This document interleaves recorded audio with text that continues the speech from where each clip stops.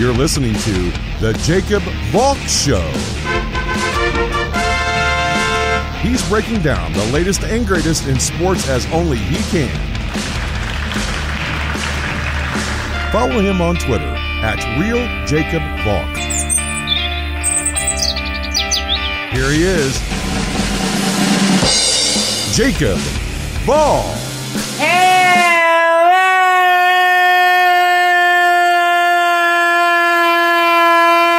Hello, sports fans. Welcome to another edition of the Jacob Valk Show. I am Jacob Valk, and I have to start with the game of the week. The game that everyone was looking forward to. The game that people went out of their way to watch, and you can include me in that group. That is Buccaneers Saints. That was by far and away the most appealing game on the schedule yesterday. Yes, it was more important than the Islander game. Yes, it was more important than Clippers Nuggets. I have to start with football, alright? Football is back. Everyone's excited. The NFL seems to have gotten off to a good start from a coronavirus perspective. So it seems like we're on the right track to get a season done. But on to Buccaneers Saints. And it's amazing how this game unfolded. You have two of the best quarterbacks in NFL history going at it. Everyone expected this game to be a shootout. And I understand the final score was 34-23 Saints. Alright, it did hit the over, so you made money there. But the Buccaneers really disappointed in this game. Tom Brady did not look like the Brady of old. He made a lot of mistakes. He threw two really bad interceptions. Got sacked 3 times. I understand he was victimized by some penalties, which is something that he's not used to. Playing for Belichick, you're not going to commit a lot of penalties. If you do, you're off the team. So that was a hurdle that Brady had to overcome, and he didn't. But what surprised me more than anything was how uncomfortable he looked. You take a look at the Buccaneers. They spent all this time hyping up the fact that they made the big trade for Gronkowski, and obviously they still have Mike Evans. You pair those two guys with Chris Godwin, and the greatest player in NFL history. You have an explosive offense, right? Well, evidently not. Chris Godwin got his 6 catches for 79 yards. Good for him. Gronkowski and Evans combined for just 3 catches for 13 yards. Mike Evans only caught 1 pass, and it was when the game was over. It made the score 34-23. No one expected the Buccaneers to come back at that point. So Evans finally catches a 2-yard pass from the GOAT. Whoop-de-freaking-do. I understand that this is a new offense. And the Buccaneers didn't have the benefit of a traditional training camp and a preseason to get them going. But when you watch the Patriots win yesterday, they make Ryan Fitzpatrick look terrible, and you watch Cam Newton put together a vintage Cam Newton performance. Isn't that a little concerning to you? As a Buccaneers fan? Isn't there a little bit of you that's concerned? I understand that you probably don't care how the Patriots did. Alright, they play in a completely different conference.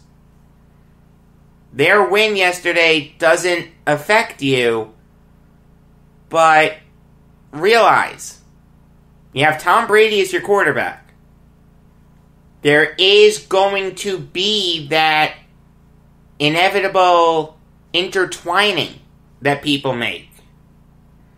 The Patriots played great. Why didn't the Buccaneers? I will say this, the first salvo in the Belichick is responsible for Brady's success versus Brady is responsible for Belichick's success battle, which is probably going to be decided this year and the year after, it goes to Belichick. And it's not even close. Now, having said that, I do agree with Jeff Benedict, who said last week that the sample size is too small. These guys spent 2 decades together, and we're only going to get 2 years of them apart. You know, there are going to be a lot of people that read into this year and next year as who's really better, but Jeff is right that it's not a perfect comparison. I do think it means something, but in a perfect world, we wouldn't be doing it this way. We'd have Brady apart from Belichick for more years. We'd have Brady apart from Belichick before Brady turned 43. It's not a perfect comparison. But it's the best we have. And when you see the Patriots play well, and Brady drastically underachieved, doesn't that worry you a little bit if you're a Buccaneers fan? I understand that it's week 1. And we shouldn't read too much into this, but it's not the most comforting thing in the world to see this highly promoted Buccaneers offense underachieve.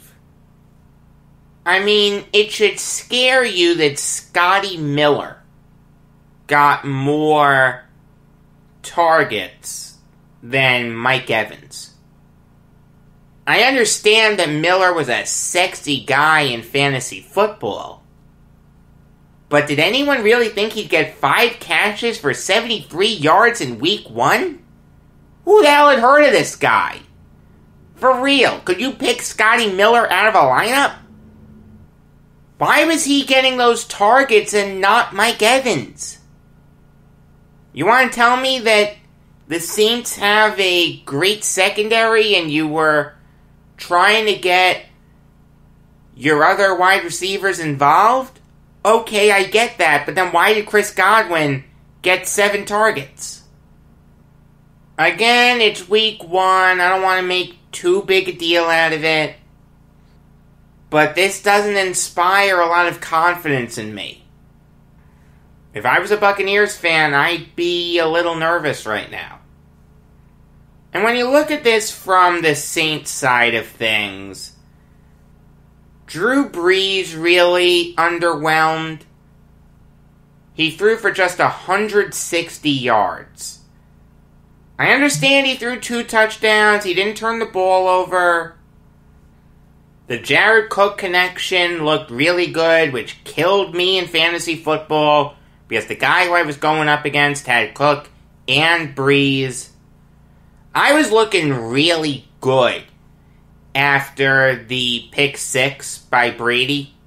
I was up by like 20, and I had a decent chance of winning, like the best chance of winning I had all day yesterday. It seems like I'm going to lose this week. It's still possible I can win, but I'm not overly confident. Friggin' Baker Mayfield killed me. Again, it's one game and he's going up against a great defense, but gee whiz. 6 points? Brown spent all this time to build up the offensive line, and that's what they end up with? That lousy protection for Mayfield?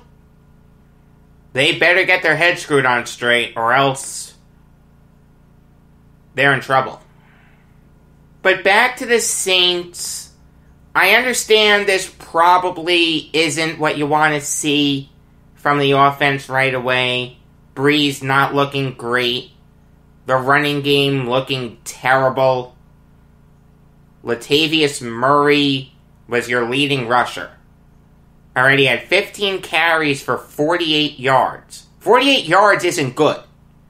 Let's get that out there. But he had more rushes and more yards than Alvin Kamara. Kamara had 12 rushes for 16 yards. Now, he got involved in the passing game, but how does Latavius Murray get more carries than Alvin Kamara? What is going on with these teams? This is like the Twilight Zone. The Buccaneers' offense should be great. Not that good. Alvin Kamara should be the bell cow back for the Saints. He gets outrushed by Latavius Murray.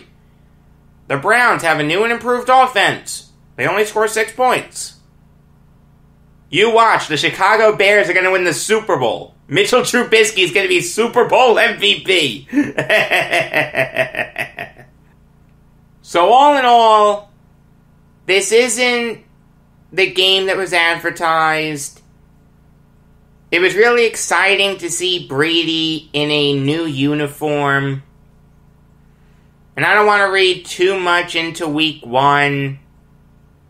The Saints got the win. That's really all that matters.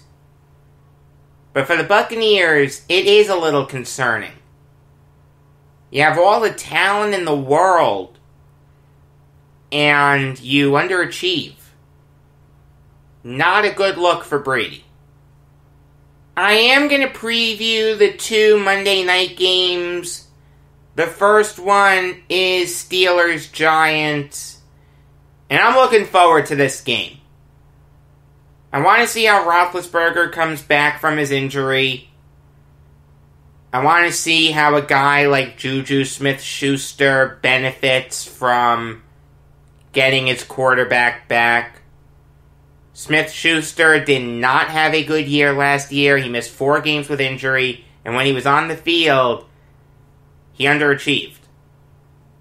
Now, part of that is because Mason Rudolph and Devlin Hodges were starting.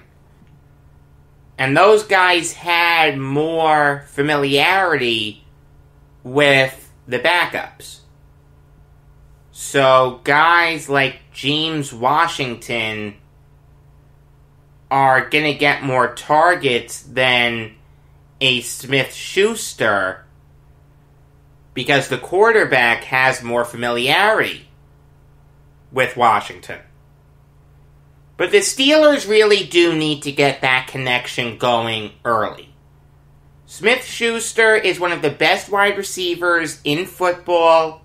The Giants do not have a good secondary. They don't have Sam Beal. They don't have DeAndre Baker. They're going to roll out James Bradbury, Corey Ballantyne, Logan Ryan, and Isaac Yiadom. I think I mispronounced his last name. But you get the point I'm making. Logan Ryan's really good. But he's not going to be matched up with Smith-Schuster too much. At least he shouldn't be. He's a nickel corner. He'll probably be matched up against Deontay Johnson or James Washington. So you're going to see a guy like Bradbury locked in on Smith-Schuster all game. Edge Steelers. I'm not a big Bradbury fan. I thought he was being massively overrated in March. I said as much before he signed with the Giants. I thought he got massively overpaid. Roethlisberger should have a field day targeting Smith-Schuster on Bradbury. If I was the Steelers, I would try to get a lot of one-on-one battles there. Roethlisberger lobs it up to Smith-Schuster, and he just lets him make a play on the ball. And Eric Ebron, too, I think is going to be a big factor. The Giants do not have good linebackers. It's going to be really tough for them to contain Ebron. I think he's going to get a lot of red zone targets. He may vulture some touchdowns away from Smith-Schuster for fantasy purposes, but hey, if Smith-Schuster's getting a bunch of catches for a bunch of yards, I can't get too upset. Look for the Steelers to get Smith-Schuster and Ebron and Vance McDonald, because he's not bad, involved a lot. As for the Giants, I'm really, I don't want to say excited to see what Daniel Jones can do his second year, his first full year starting. But it is going to be interesting to watch. I will say this, though. Andrew Thomas is going to have his work cut out for him going up against Cameron Hayward. That's a tough assignment for your first matchup in the NFL. You're going up against Cameron Hayward. I don't envy Thomas at all. Saquon Barkley will obviously get his... I love watching Barkley play. I really do. He's one of my favorite players in the NFL to watch. He can just do things that normal human beings can't. But all in all, I do think the Steelers are going to win this game. And hopefully Sterling Shepard lays an egg. Because my opponent this week in fantasy football has Shepard starting. Moving on now to Titans-Broncos. And that same opponent of mine in fantasy football has Derrick Henry starting. Man alive. If I'm gonna pull out a comeback, I need a lot of things to go right. The one thing I'll say is, as great as Derrick Henry is, and he is great, make no mistake about it, he's going up against a really good Broncos defense. Even with Von Miller out, they still have Bradley Chubb. They have a good defensive line. Henry will get his, but I don't think he's going to have a fantastic game like he did in the playoffs last year. I'm also going to be interested to see how Ryan Tannehill does against this Broncos secondary. They made the trade for A.J. Bouye. They still have Bryce Callahan, Justin Simmons, and Kareem Jackson. The Titans do have a lot of weapons. A.J. Brown, Corey Davis, who is questionable, and Adam Humphries, along with Jonnu Smith at tight end. So it's going to be very interesting to see how Tannehill divvies up those targets. Also, let's see if Tannehill can duplicate his really good year this year. That'll be the real test for him. It's great that he went off in the little bit of time that he started, but he has to do it again. As for the Broncos, I'm looking forward to watching this offense.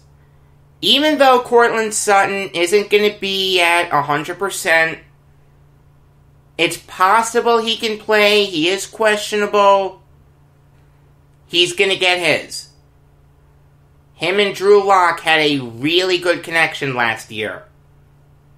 And the Broncos added a lot of talent for Lock to work with. They drafted Jerry Jeudy. They drafted KJ Hamler. They still have Noah Fant. They signed Melvin Gordon. Lock is going to have a field day with this offense. I like Lock a lot. He's going to have his work cut out for him going up against Clowney and Malcolm Butler and guys like that. Mike Vrabel has done a fantastic job with this defense. But I think Lock is going to have a good game.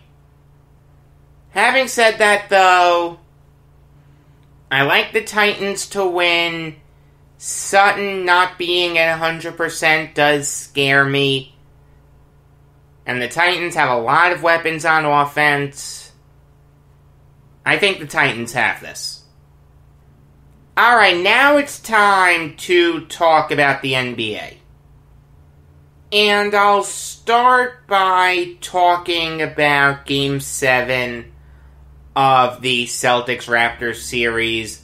I know that happened on Friday, but I didn't talk about it yet, so let me do it now. This was a fantastic game, and really a fantastic series. Did this series have some stinkers? Yeah, games 1 and 5 weren't the most exciting games in the world.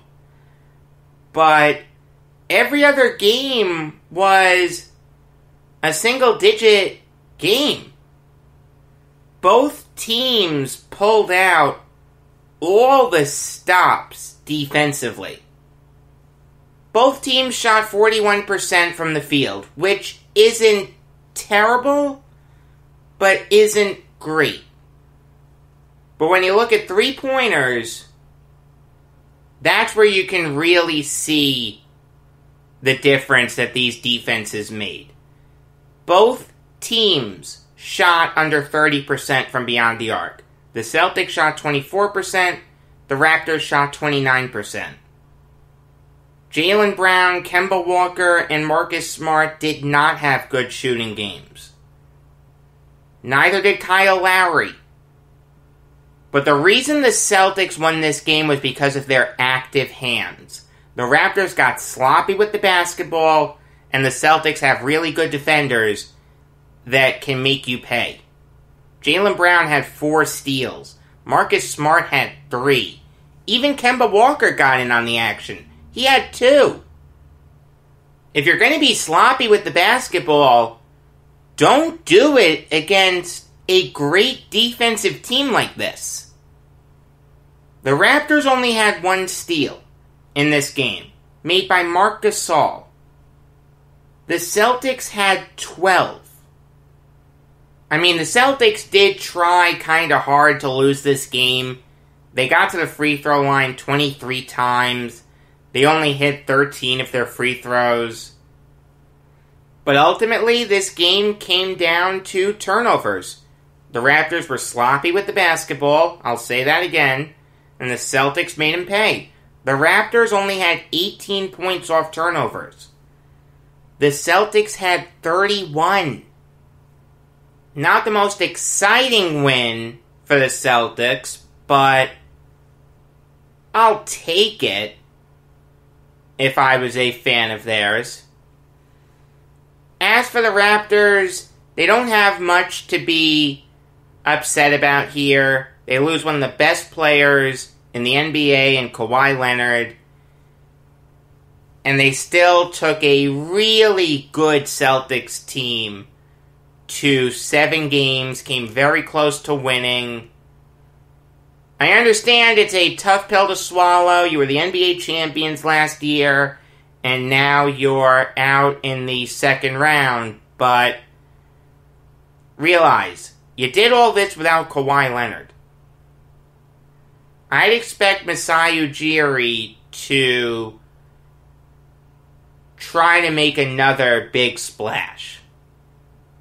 Their window to win is now, and I expect them to seize it. Moving on now to Rockets-Lakers, and this game was kind of surprising to me. The Lakers didn't go inside as much as they did in the previous games. But you know what? They didn't need to. They shot the lights out. 53% from the field and 51% from beyond the arc. They had 6 players score in the double digits.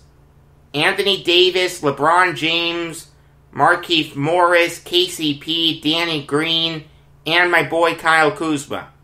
They didn't even need a vintage Rajon Rondo performance. Before this series started, I'm pretty sure I picked Lakers in 5. I definitely picked the Lakers to win. I don't think that was a bold pick, but I'm pretty sure I got the number of games right. So, good job, Jacob. But this does bring up an interesting issue for the Rockets. Where do they go from here? They put all their eggs in the small ball basket. It didn't work. They made the big trade for Russell Westbrook. I don't think you can win with Westbrook. I don't think you can have Russell Westbrook on your team in any capacity and be successful in the playoffs. This guy is not a clutch player. Alright? Great regular season performer, future Hall of Famer. But in an elimination game, when you're the second best player on the team, you cannot shoot just 4 for 13 from the field and only drop 10 points. The Rockets need to reinvent this team very quickly. They started by letting Mike D'Antoni walk, and it's going to be very interesting to see where he goes. I know I called for the Sixers to hire Darvin Ham, but he'd make a lot of sense for them. I think he could find a way to make that Sixers roster click.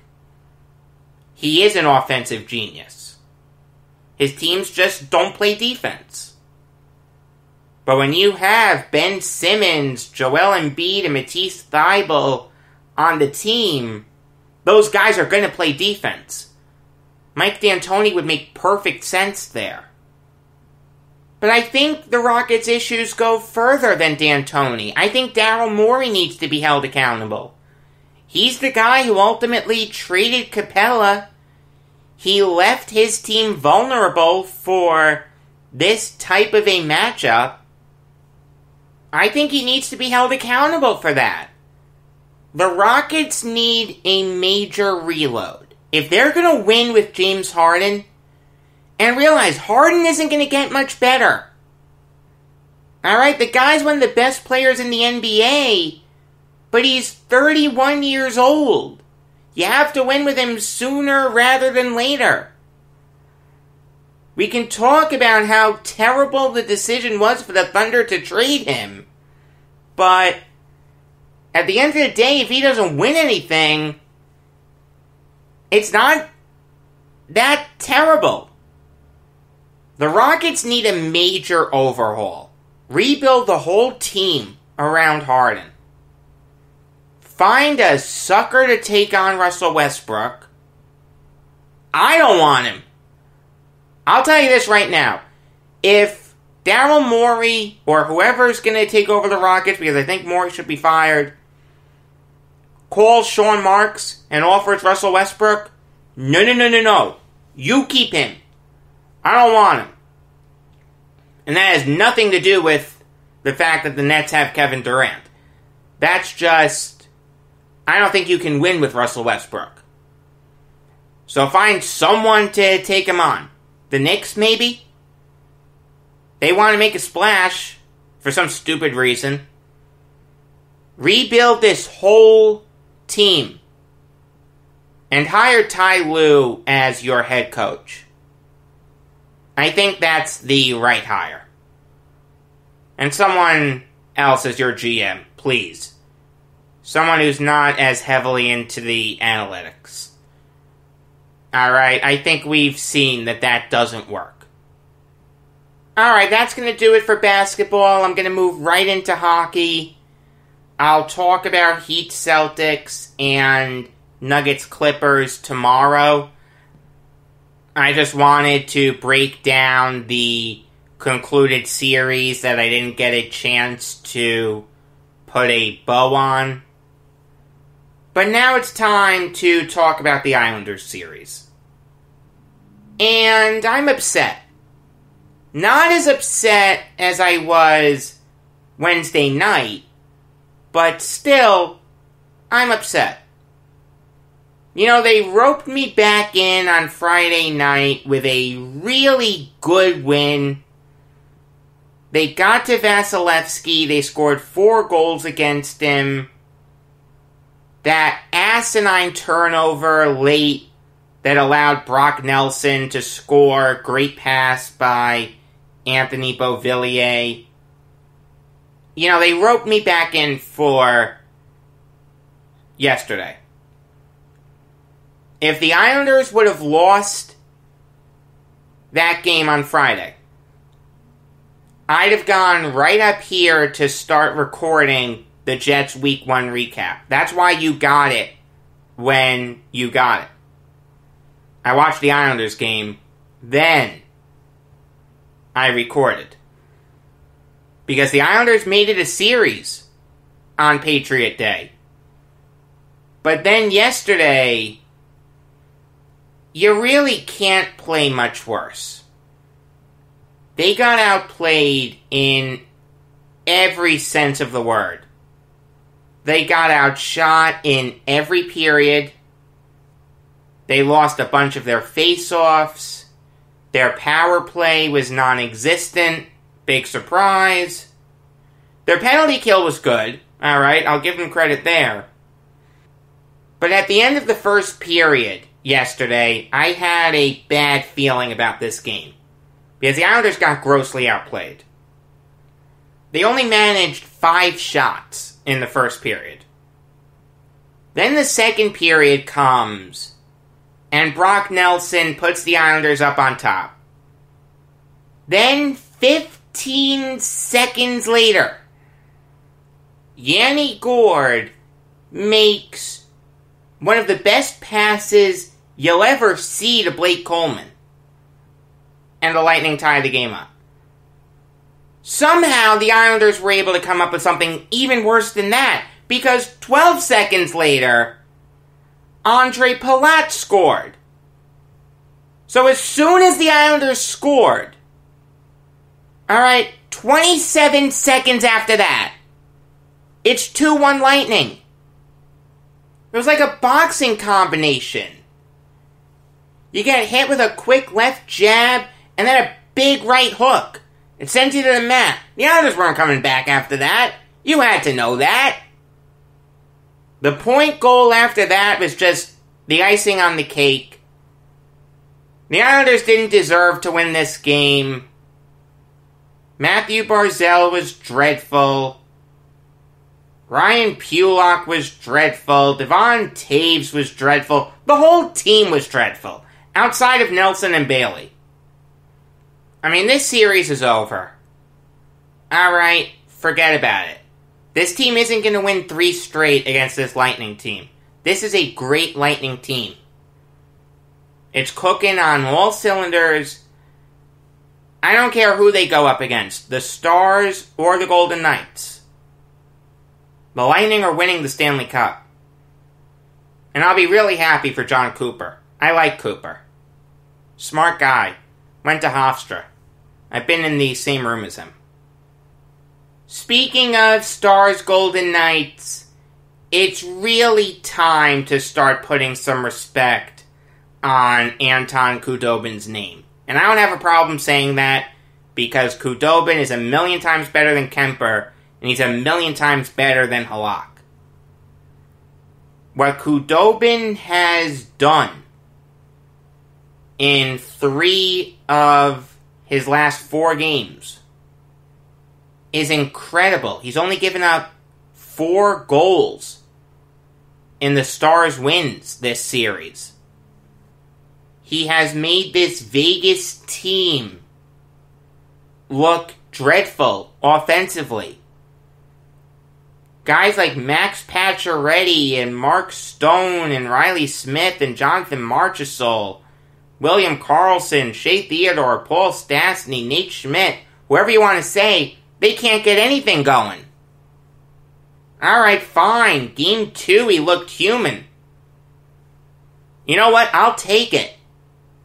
Get your one bad game out of your system and then play great.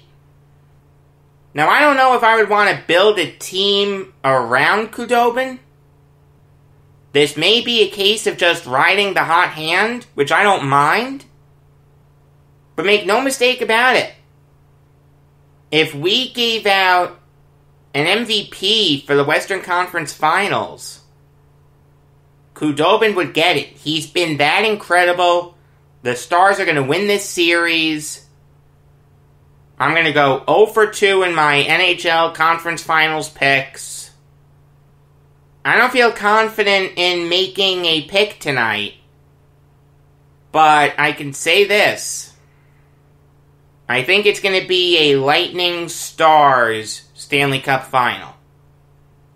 I know that's not a bold thing to say or anything, but it's the truth.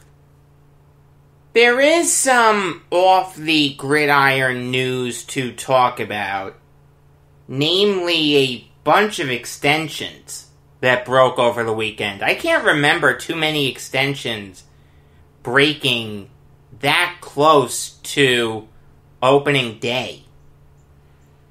But regardless, I'm going to talk about him, and I'll start with the Vikings locking up Dalvin Cook for 5 years at $63 million.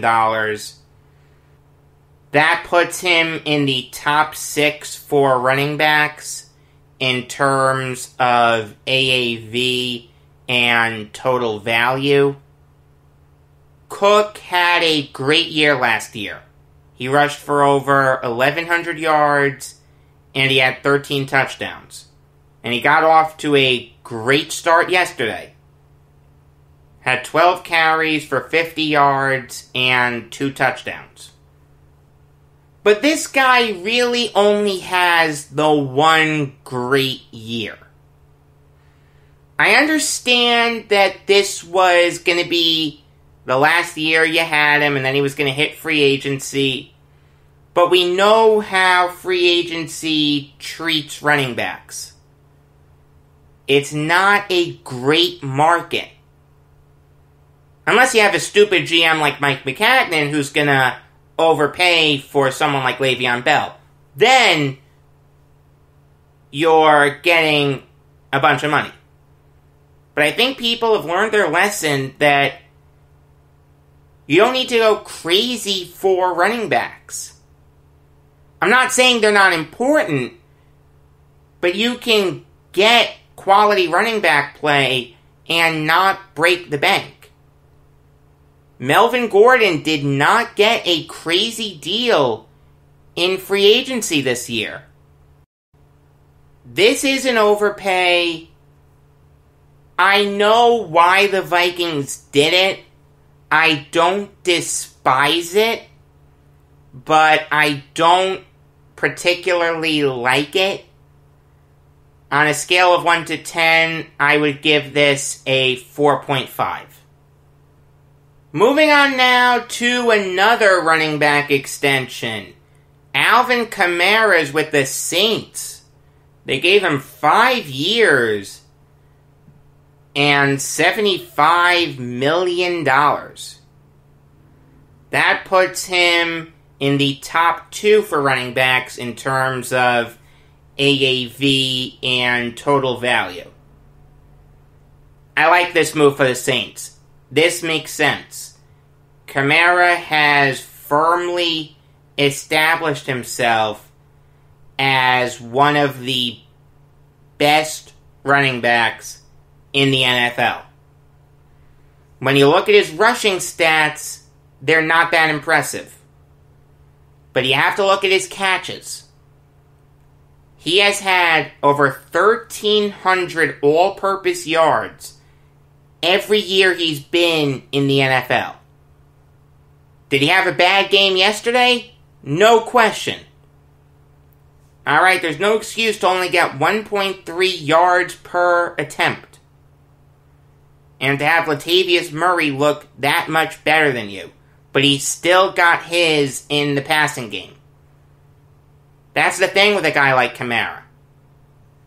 If he's not producing on the ground, he can produce through the air. That's what the great players do. They find a way to contribute. Kamara is great. I like this move. It makes a lot more sense than the Cook extension. Great move for the Saints. Supposedly, Todd Bowles wanted to take him when he was Jets head coach, but Mike Maccagnan didn't listen to him. Oh, what could have been. Moving on now to the Rams locking up Cooper Kupp to a 3-year extension worth $48 million.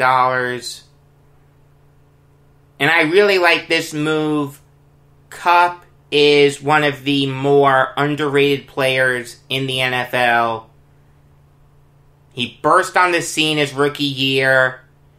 Him and Jared Goff had an instant connection. Last year, he had his first 1,000-yard season. He caught 94 passes. Him and Robert Woods are a lethal 1-2 combination. One of the best ones in all of football, and it doesn't get talked about. I mean, you saw it yesterday. The Cowboys were on their heels for a lot of that game. And Kupp got his, 4 catches for 40 yards. That's pretty good. The contract compensates him fairly. He's now in the top 15 in terms of highest paid wide receivers. Really good move for the Rams. It makes a ton of sense. The last extension to talk about concerns the Saints locking up Demario Davis for 3 years at $27 million. And this is a fantastic move. Pro Football Focus wasn't as kind to Davis when he was a Jet as they should have been. As someone who watched every game of his, I can tell you, he was a really good player for him. The Jets let him go, he went to the Saints, and he took his game to a completely different level. He was the Saints' best player defensively last year, according to Pro Football Focus. He had a 90.1 overall grade. When you look at inside linebackers, he was only behind Eric Kendricks. This contract doesn't even put him in the top 10 highest paid linebackers in the NFL. I don't know how the Saints talked him into this. This is a steal. This is a fantastic move. Great job by the Saints in locking up him and Kamara. I do want to talk a little bit about college football because there was a major upset on Saturday. And that was the Raging Cajuns stunning Iowa State by a score of 31-14. I mean, make no mistake about it, this is a big upset. The Week 1 games are always cupcake games. You should never lose those. I mean, I understand this year is different, and you saw conference games right away, but not ISU. They were going up against a Sun Belt team. And that Sun Belt team killed them.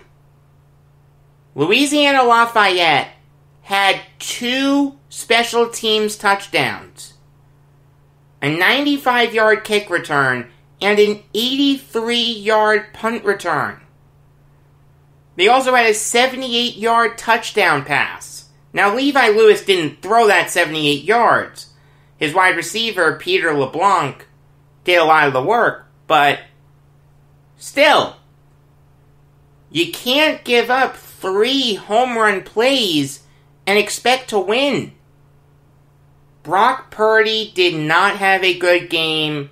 He completed less than 50% of his passes, threw for less than 150 yards, no touchdowns, and an interception. Their running back, Breece Hall, had a good game, 20 carries for 103 yards and a touchdown.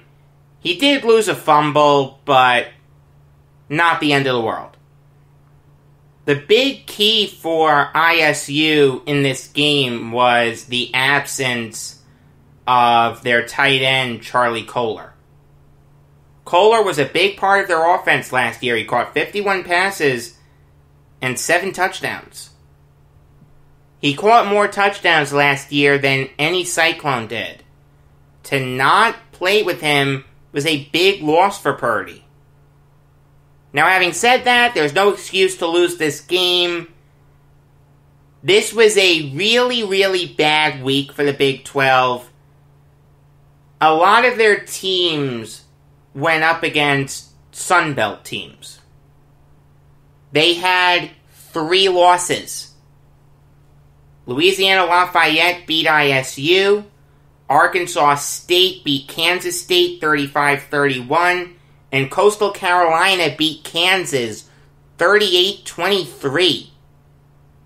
You can't lose those games. I understand that Kansas State and Kansas aren't football powerhouses, but when you're a Big 12 school and you're going up against Sun Belt teams, you have to win those games. Maybe the Big 12 should have had all their teams play in the spring. They would have avoided this embarrassment. There is some hockey news to talk about that happened off the ice. Nothing earth-shattering or anything, but still worth talking about. The first of those stories concerns the Kings locking up Sean Walker for 4 years at $10.6 million. That's a $2.65 million AAV.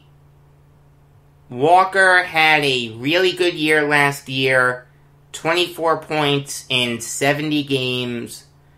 I understand that he was a minus 12, and he's a minus 20 in his career. That's not good for a defenseman, but he's playing with the Kings. Alright? These aren't the Stanley Cup winning Kings. These are bad Kings teams. Walker was, without question, their second best defenseman last year, behind Drew Doughty. They had to lock him up. The AAV may be a little steep for my blood, but it's not the end of the world. I know why the Kings did it. They got a good young defenseman under control for a long time. I like this move. Moving on now to the Hurricanes trading Joel Edmondson's rights to the Canadiens for their 5th rounder this year. And this move makes a ton of sense for both sides. The Hurricanes still have a full defense with Dougie Hamilton, Jacob Slavin, Brady Shea, Jake Gardner, Brett Pesce, and Hayden Fleury. Where are you going to play Edmondson? Alright, I understand you may want a 7th defenseman, but Edmondson was going to want a pretty penny. You don't want someone like that as your 7th defenseman. But having said that, Edmondson has earned a big contract. And the fact that the Canadiens may give it to him makes sense. Carey Price needs a lot of help in front of him. Alright, you saw it in the playoffs this year. Price was getting bombarded from all angles. The Canadiens really needed to upgrade their defensemen. They're not terribly lost there. They have a solid top four with guys like Shea Weber, Jeff Petrie, Ben Sherratt, and Victor Mete. But Brett Kulak is useless. Carl Olsner has failed miserably. They need a consistent guy to put on that third defensive pair. Edmondson is a perfect fit for that role. He had 20 points last year for the Hurricanes. He'll give them a physical presence, something that they really don't have outside of Ben Sherratt. This move makes sense for both sides. I'm going to say it's an even trade. The last hockey story to talk about concerns the Flames bringing back Jeff Ward as their head coach. And it makes sense that they would bring him back. I wasn't terribly impressed with the Flames when they played in the playoffs this year, but they had a really good regular season under Ward. They struggled with Bill Peters. I thought they pulled the trigger on that way too early, but you know what? Ward got him cooking. Peters was 12-12-4 this year. Ward was 24-15-3. I can't argue with results. I don't love this move. There were better options out there, but I understand why the Flames would want some consistency for their young core of Tkachuk, Gaudreau, Lindholm, Monahan, Mangiapane, etc., etc. The move makes sense. I'm not crazy about it. Again, there were better options available, but I understand wanting to keep a guy around who had the team playing well in the regular season and won a playoff series this year. They did beat the Jets.